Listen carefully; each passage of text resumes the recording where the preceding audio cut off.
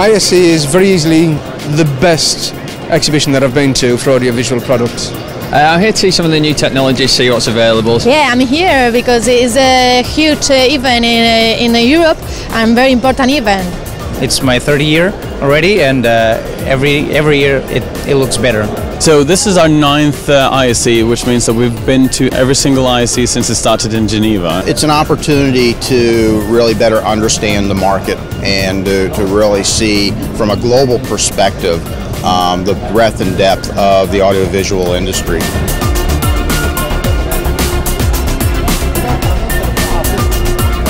So the first time we only were here for one day. It was too short. The fair is really big, so you need 3 days to see everything and meet everyone who you should. We are actually always at the ISE, at several booths here around the show, but this year we decided to go on our own because we think it's great to also show our solution. It's a difference if you have your own booth or if you're just part of a booth in my eyes. It creates a bigger visibility. Our main objective going here is to grab the attention of new people, because the product that we sell is hard to show in a brochure or on a website. It's really something you have to see to believe it.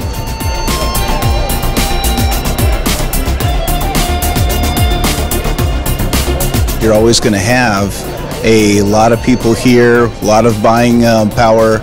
There are a lot of kinds of people. ISE is quite a strategic trade fair for us. It's a place where we're able to meet with our partners, also meet with our customers in the right industry environment. It's like a touch point or a crossroad to meet new partners. We're hoping to meet new distributing partners for networking solutions. I think I can find new products and I can do business with different manufacturers, with different distributors as well. We want to create business because we are a very young company and we're looking for business partners that will help us to grow quicker than we could do when we would just search for end customers ourselves.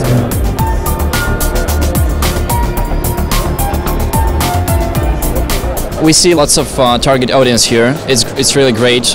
We see lots of integrators, rental companies, and some of the end users. I'm meeting up with, of course, a lot of press, journalists. I met a lot of different people, a lot of technical people. There's a huge range of people having come in, from end users to partners to integrators and so on. So we meet, of course, the CEOs, but also technicians, Integrators, architects, video producers, architects and designers. Producers and theater companies, museums, corporate campuses. These are all very skilled and these are all very knowledgeable about what they're doing. A good all-round selection of people.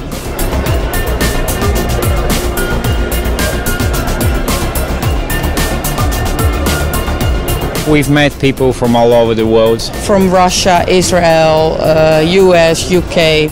From the North America, people from China, from Hong Kong, South America. I met people from Holland, North Africa, from France, from Belgium, and even Russia, and even Asia. From Brazil up to Japan and back through all the countries.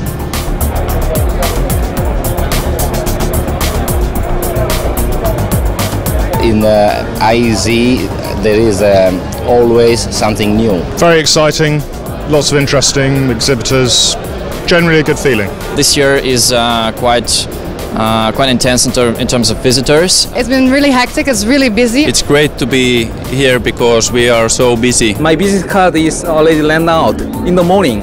I've never been before, so I've come out with the rest of the guys. And yeah, I need to be here. We've got to be where the decisions are being made. We've got to be where the bulk of the market is. I'm proud that I can be in one of the biggest this kind of exhibitions in the world. It's the place to be if you want to make sure that people find you. It's a good show. It's a really good show for us. It's now, I think, the premier AV trade show in the world. I'm enjoying.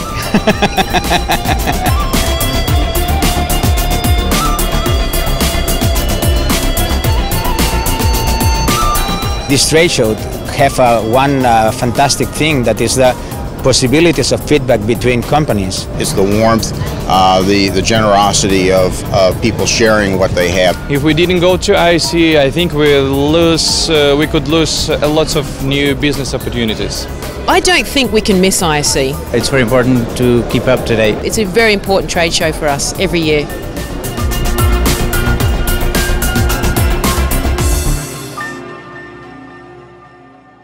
He's not filming now, is he?